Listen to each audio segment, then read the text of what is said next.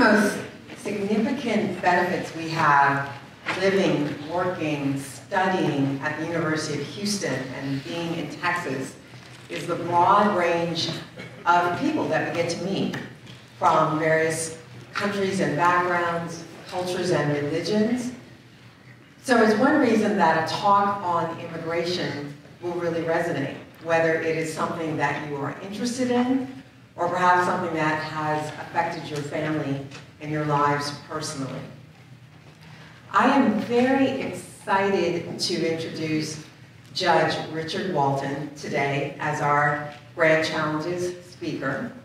And tonight, I'm calling my parents to let them know how he did, because Judge Walton is my brother.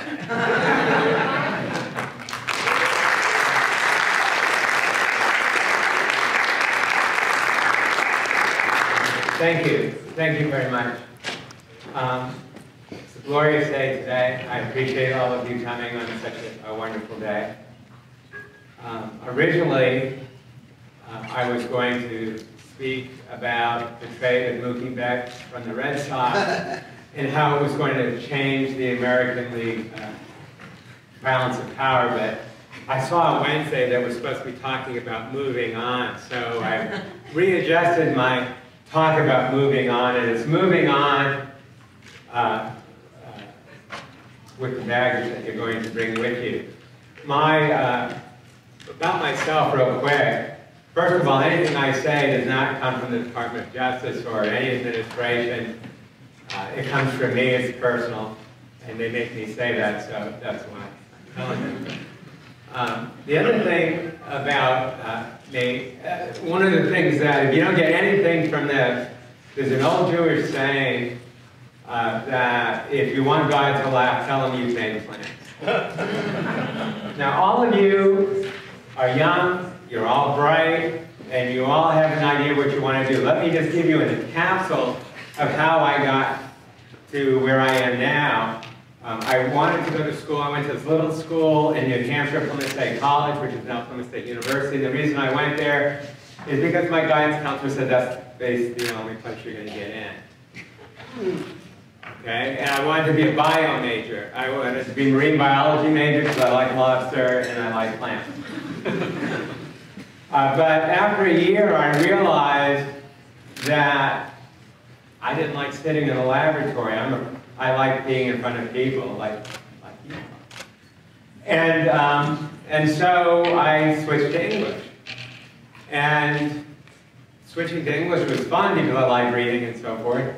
But this was before internet. I didn't know what I was going to do when I graduated, so I looked in a book, and it was English, and what you can do with an English major, and the first thing was a lawyer. And I said, well, I like to argue. So I went down to the local courthouse in Plymouth, New Hampshire, a town of 1,500 people, and it was a case of a student who had shoplifted some cheese. And they actually had a little trial, and I said, this is cool, I could do this. So fast forward, I became a lawyer in Rhode Island. I'm still a lawyer in Rhode Island, but for whatever reason, which is sometime when we're drinking beer I can explain to you, I moved to California. And I answered a newspaper ad because the internet wasn't invented. And it said, out-of-state lawyer wanted. And this was 1986 when the great amnesty started. I got the job. Now it's my universe. I've been a judge for 25 years, and I decide who gets the American dream and who doesn't. So what I wanted, when I said just keep going, what kind of baggage do you take with you? What I mean is, what is an American? So I'm going to ask you, by raise your hand to respond, but what is an American? Anybody? You don't know what Americans are? Yes, sir. Somebody who subscribes to the United States Constitution. Okay. Subscribe to the... I'm not going to get political here, but there are people who may not subscribe to the Constitution, but they're still American. Would you agree? Yes. I mean, there may be people who are that just were born here, raised here, and sit on the couch eating Cheetos that could care less about the Constitution on a cerebral way. Anyone else? I mean, obviously, someone that's a citizen would be an American, right? If you were born in the United States, until they changed that, you'd be a citizen. If you're born in Japan, for example, you're not a citizen. If you're born in Japan, you're only a citizen if your grandfather was born in Japan as well. That's what they have. That's their rule. So, you have people that are born here. Then you've got lawful permanent residents or green card holders. Do we consider them to be Americans? There are green card holders who have been here for 40, 50 years and never got to become citizens because they never applied. They never wanted to. They never were invested. But do we consider them Americans? And then you have the DACA people that were brought here as little toddlers, as children, and have lived here through U of H, moved on to some profession. Are they American? You know, when you look internationally, what makes an Italian? What makes a Peruvian? What makes a Guatemalan? Well, part of it is a commonality of experience. The commonality, the culture, if you will. I mean, the things that we go through. And when I hate to say when I was your age, but when I was an undergraduate, say, I hated history. I didn't want to know history. How does the Middle Ages have anything to do with my life? So I became, as I told you, an English major. Little did I know they snuck history into the literature. And it forced me to learn history through the writings of people throughout the ages. So what I've done, there's two parts to what I'm going to do. I could actually teach a whole course on this, and I'm sure you all would love it. But I've got to narrow this down to 30 minutes. So what I want to talk about is the commonality of experiences that shaped America through my reasoning from different centuries, vis-a-vis the immigrant experience. And then we're going to talk about the American dream. When my sister asked me to speak, I said, I'm going to speak on the American dream, actually. I want to talk about what that is, because people throw that term out all the time, and I don't think everyone really understands what that is. So let's look real quick. I'm going to look at my watch because I want to get this in, and I want to entertain any questions that you may have. So if anyone has any questions, please feel free to let me know. So when you ask what is America, you could always go to the Childish Gambino model, because that's what his song, This Is America. And if you can understand every fourth word, you might be able to get what he's talking about. Being of my generation, I don't really understand what he's talking about, but it has a really good rhythm to it. So, how was America formed? What is the role of religion, and why do so many people want to come here and so many people hate us at the same time? So let's look at the 17th and 18th century. This is when the Pilgrims came. This is the time when the Constitution was actually formed. In the beginning, the immigrants were primarily Dutch and English. Why? Because they had the boats. That's simple. We also had the indigenous people that were already here, and we're going to talk more about that. You had the Boston Brahmins. You had the people that owned the boats, and were related to the people that owned the boats. And then you had, I want to talk, just as an aside, I just read this thing about Thanksgiving. We always think of Thanksgiving with the indigenous people, the Indians, if you will, and the Pilgrims coming together because they wanted to create harmony. That's not actually what I just read not too long ago in this past Thanksgiving, was that the Wampanoags wanted to eat with the Pilgrims because they were buying guns to go after the Narragansett Indians, was another tribe in New England. I thought that was kind of interesting. But anyway, I digress. Okay, so in the 17th and 18th centuries, that is 1600s and 1700s, we started Manifest Destiny. We wanted to fill this country, so all immigrants were welcome. Bring everybody in. Have Oklahoma if you want it. Kansas, any of the flyover states, just help yourself, and we'll deal with it. Then the Spanish came, and they took over Texas. No offense, Texans. And California and so forth, and that happened. The Bill of Rights also came, and America was this bucolic place where anything could happen, except if you were of African descent, Jewish, or Muslim. Then the 19th century came, and the 19th century, the 1800s,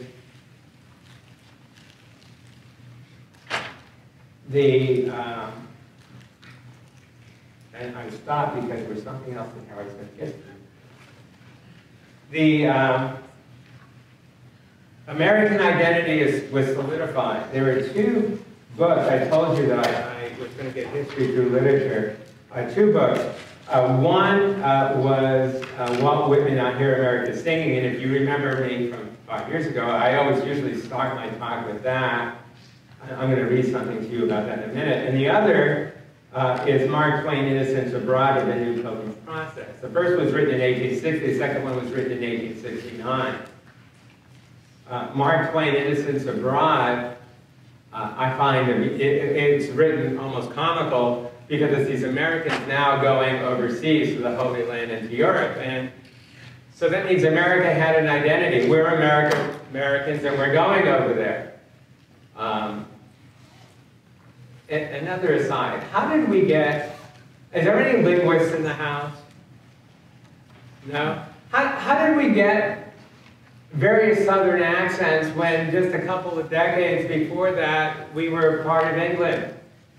I mean, there's a Kentucky accent, a North Carolinian accent, there's East Texas, there's West Texas, and in the 1800s we had those. But anyway, I digress. I mean, you see the movies of Huckleberry, not Huckleberry, well, Huckleberry Finn, and they have these accents, and I don't understand how we've changed those. And here, I hear America singing, again, as a literature major. He talks about America singing, and it's a chorus, a very carol. He talks the carpenter singing as he measures his plank for beam, the mason singing as he makes ready for work, the boatman singing of what belongs to him, the shoemaker, the woodcutter. He throws women in there as sewing and washing. And that was it. And he says, this day belongs to the day, singing with open mouth and strong melodious songs. Okay, Whitman, a great poet, a great writer, was talking about the fabric of America. He's talking about how the idea that we had as Americans, that we have broad shoulders, the can-do-it attitude, and we're not going to be pushed around. We'll do what we have to do because I can build a boat, I can do this, and they're all integrated into one fabric. Now, all of you are strands of string that are going to eventually keep building this fabric as you move on. See, I threw that in there. But the truth is that America that he's talking about existed in the poetry and the minds of some, but it wasn't the reality for everybody. I mean, I don't want to, it's basically, you've got a whole group of people that were enslaved, and you got a whole bunch of people that, when they were released from slavery, that were now being put into prison and forced to work. You've had women that did not have the right to vote and to become part of the decision-making process. You had all kinds of things. And what immigrants are now we seeing as we move into the 19th century, I mean, as we move into the 20th century, now we've got the other the others. At the end of the 19th century, you had the Chinese that were coming in, and they were here to build the railroad. As soon as the railroads were built, we asked the Chinese to leave. There were laws and immigration laws specifically written to exclude the Chinese. If you were in my law school class, there's all kinds of case law from the U.S. Supreme Court all the way down to the Ninth Circuit Court of Appeals, where there were restrictions on Chinese people. And and I wish I had even thought of that at the time when I wrote this, but a U.S. Supreme Court justice actually said, you know, they don't look like us, they don't talk like us, and they're not even Christian, so, you know, what's the point? And it carried the day. So, what happened? So then we get the 20th century, my century. You've got more people coming in from all around the world now. You've got Middle Easterners coming, you've got Eastern Europeans coming, you've got other Asians and Near Asians, or Southern Asians coming into the United States. You have the idea of the Great Depression and the chicken in every pot. You had people all in soup lines, all together, and trying to form something. And then what happened? We had 2 world wars, and the country kind of came together for a common cause. The Europeans came. We wanted to exclude the Irish. We wanted to exclude the Italians. We put the Japanese in concentration camps. Now, I'm not trying to be negative, believe me, but I'm explaining that these are immigration ideas that helped form what is now America. Then in the later part of the 20th century, you had the Beatles, the rock and roll, you had the Vietnam, civil rights, and you had the growing up of America, especially in Vietnam, and I'm sorry that this is all historical for you guys. But the truth was, for the very first time, Americans were questioning the government. For the first time, they were trying to say, well, that's not quite true, what you're just telling me. And there were protests. In fact, when I was in high school, there was a sit-in in my high school because we had invaded Cambodia, and they told me that it would go on my permanent record, and I would never get a job. So, haha. Then we had, of course, the assassinations in the, I assume that many of you have seen the movie The Godfather. In The Godfather, one of the very first lines, if not the first line, is, "I believe in America." And it's this young, this older funeral director who says he believes in America, and he's asking for help because his daughter had been sexually abused and assaulted. And the idea of "I believe in America," Marlon Brando, the Godfather, says to him, "Then why are you coming to me?" And he says, "Because I want justice." He felt he couldn't get justice in America. That was in the late 40s, early 50s. Now, let me get to your century, the 21st century.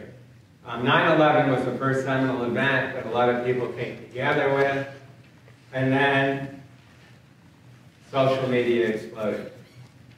And now you all can relate to where we are. I had people in court today. I had 2 cases today, and one of them, the bad guys were going to attack her. And how do you know that they threatened you? Because they got on Facebook. And I wanted to, I probably did say, why don't you just unfriend them, and they won't bother you, but I guess it doesn't work like that.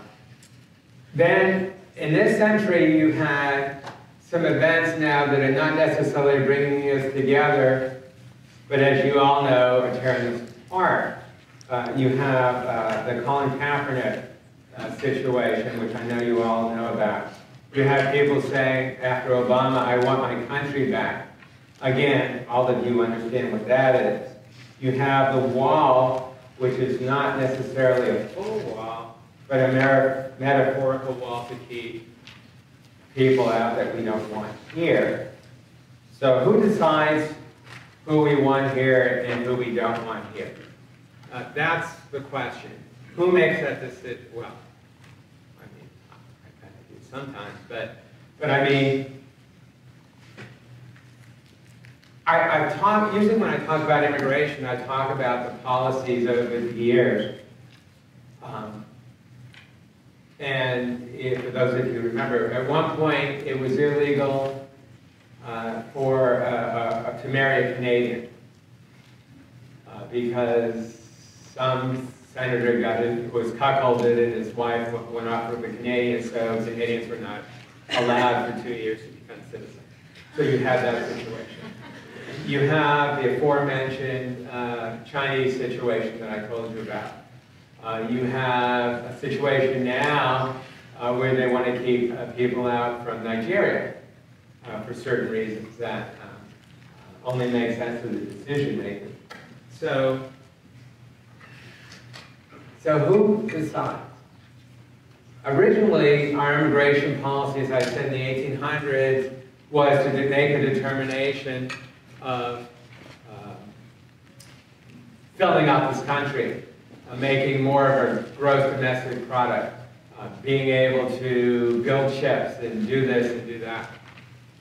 Later, it got kind of, after World War II, when we stole some scientists away from the Russians, some Nazi scientists away from the Russians for the rocket program, we decided we want to get the best and the brightest. And so we've developed non-immigrant visa programs to get the best and the brightest, whether it be a great scientist, a great professor, great thinkers, or great basketball players. That was really the policy from about the 1950s moving forward. But then, what happened was, because of various American policies, we got a problem in Central America. And let me explain, in my opinion, why the whole thing started. In the 80s, Americans decided they wanted to use cocaine. And they wanted to party. And it's like the Wolf of Wall Street. You had all these people on drugs. The drugs had to come from someplace. They came primarily from Mexico. Mexico decided that we needed to branch out. They branched out to Central America. We, in Los Angeles, exported a lot of gangbangers, and they became soldiers in the drugs. So what happens now is a number of things. One, there's a huge drought in Guatemala, so the Guatemalans can't work agriculture, and they're being hassled by these people, so they want to come. And in El Salvador and Honduras, they're being hassled by these drug people. And they are the most dangerous places on the planet outside of a war zone. And so those people are coming here.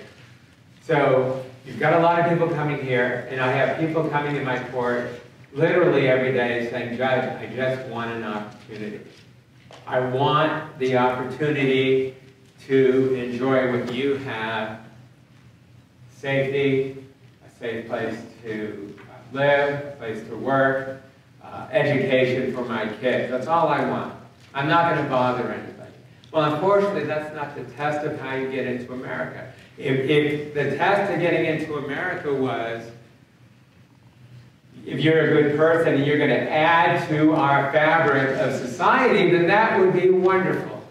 We only want people that are going to be good neighbors. We only want people that are going to roll up their sleeves and be good citizens. That's not the test. They, you know, there's a whole fiction about jobs. Well, they're taking jobs away from America. Well, I don't know who cleans the university here, and I don't know who sweeps the streets and so forth, but there's plenty of jobs. I don't know that I've ever, well, let's put it this way. In my neighborhood, I don't see Americans cutting the lawns. And I don't see, so And I don't see Americans doing this kind of work or this kind of labor that people need. Well, if there was some kind of visa to allow them to do that, and if they didn't cause trouble with drunk driving or with this or with that, wife beating and so forth, then what difference does it make to you? Doesn't make any difference to me. But then you've got other problems, other issues. Remember I talked about the commonality of experience? Well, all that commonality experience changes just a little bit with each group of people that come here. For example, when the Italians came here, all of a sudden, Americans started eating pizza. We never had pizza before. When my sister and I were little, we never had tacos. Never had tacos. Didn't know a taco from whatever. Taco Tuesdays, right? But what happens is because we start to assimilate some of the culture that you have. Some of you people may go to church, or your families go to church, and they may have a Korean service, or they may have a Spanish service at 2 o'clock with a guitar. I mean, we're subsuming them in. Now, there's the argument that the Europeans wanted to become Americans right away. In other words, a father would slap his son in the head. You're not Giuseppe anymore, you're Joe, you know, be an American now. Well, we have a lot of people now that come from Central America that may or not follow that ethic, and that's what irritates a lot of people. When they had a big immigration rally for DACA in Los Angeles, they had 50,000 to 100,000 young people running in this, not the street, they weren't running in the street, they were waving flags, but they weren't waving American flags, they were waving Mexican flags. They were proud of their Mexican heritage. Okay, well, I get it, that's wonderful, and God bless. But you're not going to persuade Americans that you belong here if you don't feel that you belong here. And that was a problem. They got the message, they switched the next day. So, if the American dream is life, liberty, and the pursuit of happiness, is everyone's dream the same? Is everyone's dream the same? And I don't mean, oh, I want to be a marine biologist, or I want to be engineer, or I want to be a fullback. Yeah, I don't look like a fullback. I can see you don't want to be a fullback either. But the point is, more of a wide receiver type. The truth is, though, not everyone has the same kind of dream. Like I said, I have these people from Central America, their only dream is to come in and be safe. I mean, why do people come to America? And I've said this before in other talks. They come to America because they know we're a country of laws. We know that you know that you're going to get a voice. You know that you're going to be able to be relatively safe. I mean, a lady told me yesterday that she had been robbed at gunpoint. I said, well, you live in Northwest Houston, you could be robbed at gunpoint there too. But the difference is if you get robbed at gunpoint in Northwest Houston, and aside from the fact that you'll be on Channel 13, the fact is the police will do something about it. Where in a lot of these countries, the police won't do anything about it because they're tied up with the bad guys. Or they want to be paid. There's a group, I forget the name of them now, but in the Philippines, and they were semi-terrorists. And we used to hear these Filipino cases, they used to shake us down for money all of the time. Well, apparently my friend who was born in the Philippines to an American, he was born there, but his parents were not military. He said they would just go in and ask for $5 or $3 or whatever you could do. They'd stop the road, and if you resisted, then they would cause trouble. But you don't have that here. You don't drive down the Spur 5. Well, no one drives down the Spur 5 except you folks. But you don't drive down the Spur 5 and expect to see armed men come out and ask for a donation. That doesn't happen in the United States. If it did, Channel 13 would be all over it. I mean, it doesn't happen. And so people want America because it is a land of dreams. I want my kids to do this, I want my kids to do that. But is there more to it? Is there a different approach to what your dream can be? I mean, I mentioned today, earlier about sitting on the sofa eating Cheetos and watching Criminal Minds reruns. If you do that all the time and you're happy, is that enough? I mean, you guys were talking about moving on, but moving on with what? You have to know where you came from. You have to understand what it is that you want to do. I mean, you guys are all very, very bright, and you guys have a lot to do, but I mean, if you just want to sit there and eat Cheetos and watch Criminal Minds reruns, what's wrong with that? Well, I can tell you what's wrong with that, but let's leave that rhetorical for the moment. So, I open it up to the floor. Can someone tell me what an American is? Come on, guys. How many people in here consider themselves to be American?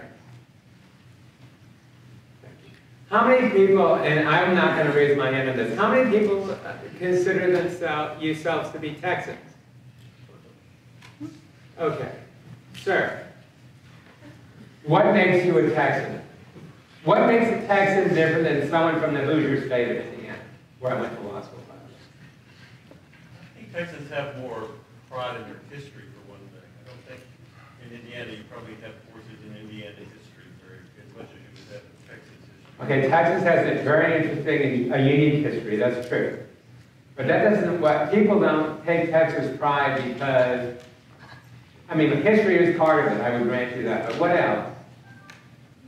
There's a different way of thought in Texas. I think it's more the, you can become somebody, you can become something easier here than you can. Let me ask you this. Say in the Northeast.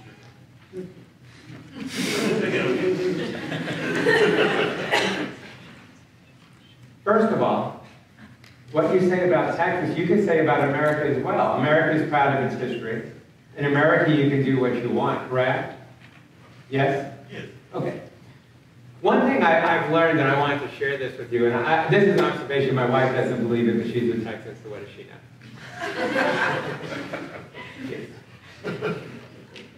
I lived in California for 25 years, and I noticed a huge difference between California and Texas. And a lot of uninformed, not uneducated, Californians will make jokes about Texans being roofs or whatever, and uneducated, uninformed, excuse me, not uneducated, Texans may say something about California and the land of fruits and nuts, but the difference, the way I see it is, Texans, and correct me if I'm wrong, Texans tend to care about individual rights. I'm a Texan, I want to do this, and I can do this. For example, helmets. I'm not wearing a helmet, I'm a Texan. You can't tell me to do this, you can't tell me to do that. And in California, I see a different approach. Not necessarily wrong, one is wrong and one is right, but the approach is, this is a community. One of the reasons the gasoline right now in California is $4.50 is because they add 2 cents or 3 cents to something every year. For example, we're going to get rid of all the potholes, but it's only going to cost you 2 cents. Whoa, 2 cents! And then I'm only going to do this, whoa! And all of a sudden now it's $4.50 for regular gas at Costco. But not many potholes. So it's just a different approach. And one may be more socialist, one may be more independent. Doesn't make one right, one wrong. It's just a different way of looking at it. But the gentleman just mentioned what he thought a Texan would be, and I posit that that's really what an American is, too. Does anyone else have a view of how we can define? Okay, let me ask you this. Yes, ma'am. I was just going to say that I think anyone can be an American so long as like the values that they possess, I think, align with what America sees to possess. So that's like working hard, like this idea of like individualism as opposed to like collectivism, and other values that I think Americans Let me ask you this. on. You ever been to England? No. I haven't. but you know what an English person's like. English people, we talk about commonality of experience. They have the stiff upper lip. They have a certain aristocracy. In fact, I meant to mention this earlier. I remember when I was a kid watching a show on PBS, and they showed this man was a river guy on the Thames River, and he used to do the boat. And he said, I'm going to be a river guy because my father was a river guy and my grandfather was a river guy. So he may have the best values in the world, but not necessarily. He's not going to eat. Okay? There was a book. I talk about literature. I love literature. Jude the Obscure, written by Thomas Hardy. Anyone familiar with that book? You are. All right, don't raise your hand. Jude the Obscure was this guy who was a mason. He used to make walls and bricks and stuff like that, make walls. And he got it in his head that he may want to go to college. And he was going to go to college by, darn it, and he was going to make something of himself. And then there's a scene where he meets this girl, and I love this scene. They have sex, and the whole thing lasts about 8 seconds. Not very fulfilling, but of course she gets pregnant because it's a book. And it's a lesson. And his whole future dreams of college and becoming someone just get crazy. And he becomes obscure, hence the title, Jude the Obscure. Now, that was written in the 1800s. And that may have been truer there in England, but I don't know that's necessarily true in the United States. You mentioned in the United States that you have values. Does everyone have the same value system? What makes the American value system? Who determines what the American value system is? You mentioned working hard. I think working hard is great, and I know all of you are working hard. Yes, ma'am. I think not everyone has the exact same values, but there's shared values. Shared values. Like, give me one. Like family. Like caring about your family. Oh, caring about your family. Yeah. Okay. Now, well, I talked about these various centuries.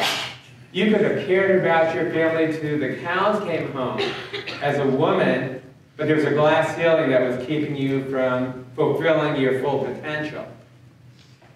But were you following the American dream? My dad once told me, he worked for the government, he was an air traffic controller. And in fact, he was the first black air traffic controller in New England. But the issue was, he said, if I could just make $100 a week, I'll have it made.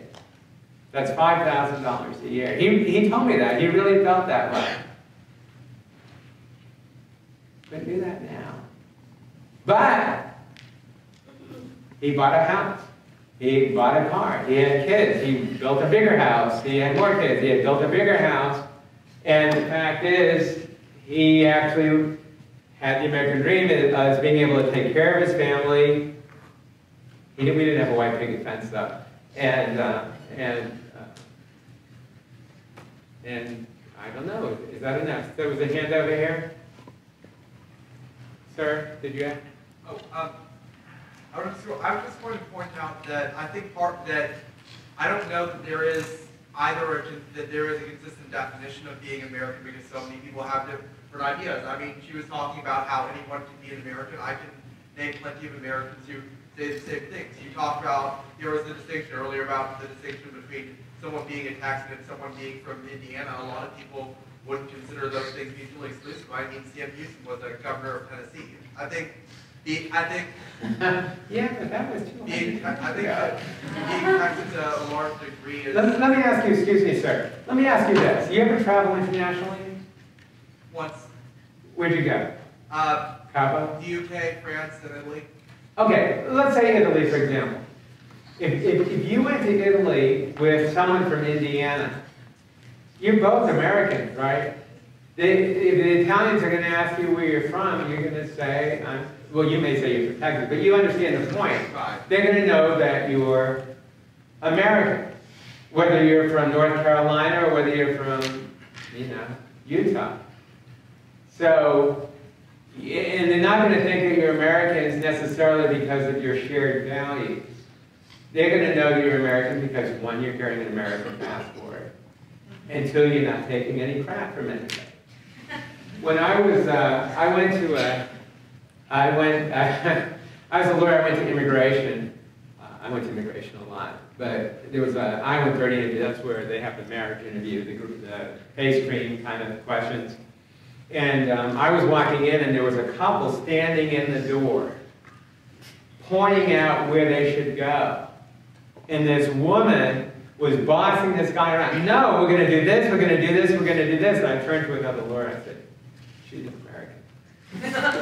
I said, she's American because she's not taking any crap from anybody. Yes, sir. Yes, in the back. Can the answer be as simple as the person is American if he or she is born here or naturalized? Well, that's the legal definition of an American. But let's listen to this. This is going to amaze you. I've had people that have lived that were born in this country that have lived here for 25 years and couldn't speak English. Is that person an American? It depends if he or she is a citizen. If he or she was what? Is a citizen. No, I said they were born here. They were born here, right? So the person doesn't have that, and does the language even matter?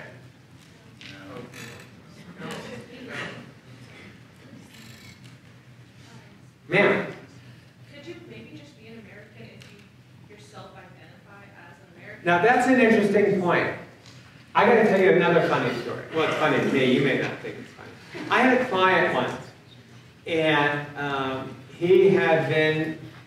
There was an old movie called Marnie. It was about this guy that was really ugly, and he couldn't get a woman. And anyway, it's Ernest Borgnine. It's in the 40s. It was decent, but I don't know what it called up today. But anyway, I had this guy. I called it my Marnie case.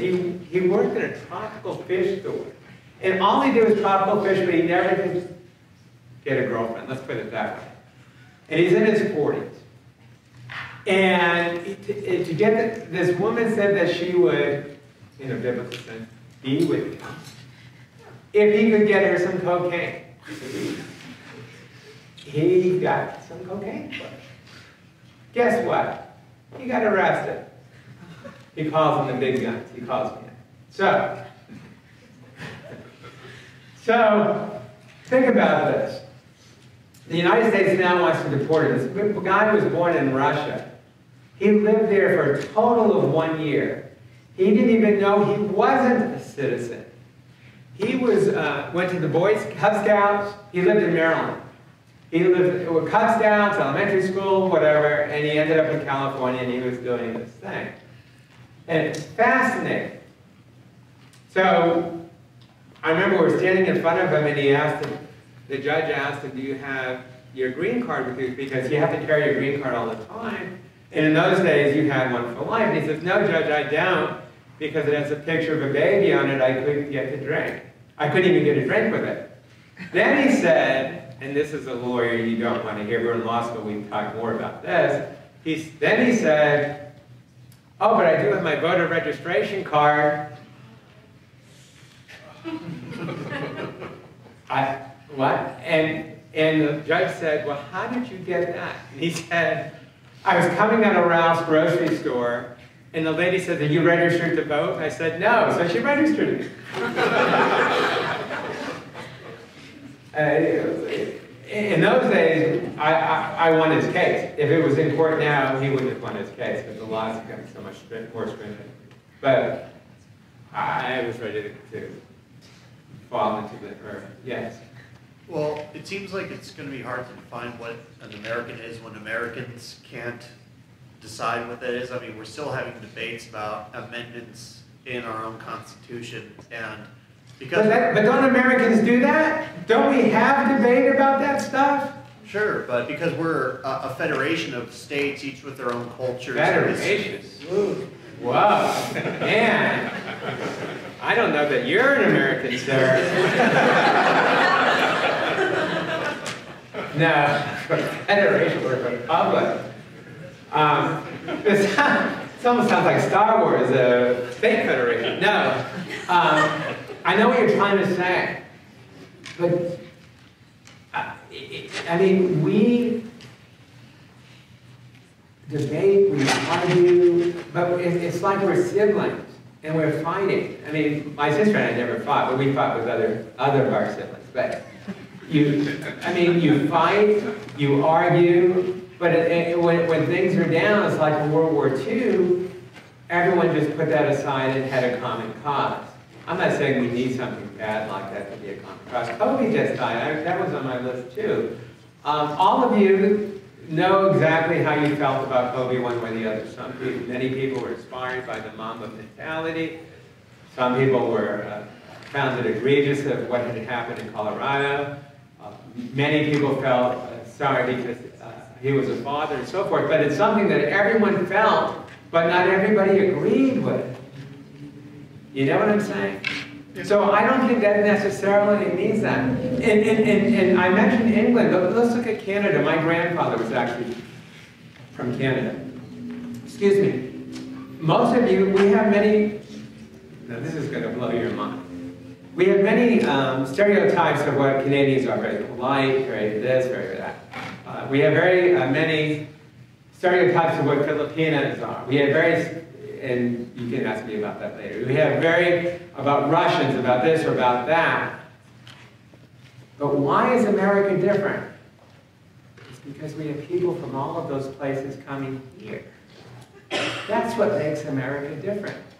No one, if I look at how many of you people, maybe 6, 7 generations Texans, 6, 7 generations of Americans, but they all came from someplace else, except for the indigenous, or if you will, the Indians. And that's okay. But it's like the law. It's forever forming itself. It's forever living. Right now, our country is being pulled apart for various reasons that you identify. But it's cyclical. I pray to God it's cyclical, and we'll come back together. And there'll be some reason that we'll come back together. Maybe the space program. It may be the Space Force. It may be any number of things. And maybe some environmental things. I know some of you have to go. Is it time for them to go? It is time. I apologize. But thank you so much for allowing me to come here.